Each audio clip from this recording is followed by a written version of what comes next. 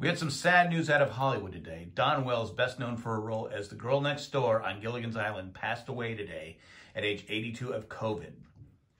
Dawn was born on October 18th, 1938 in Reno, Nevada.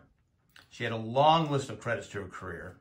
She was in shows like Maverick, Cheyenne, Wagon Train, 77 Sunset Strip, Tales of Wells Fargo, 87th Precinct, Hawaiian Eye, It's a Man's World, Laramie, The Third Man, Palm Springs Weekend, The Joey Bishop Show, and of course Gilligan's Island, Bonanza, The FBI, Rescued from Gilligan's Island, and the list goes on and on and on.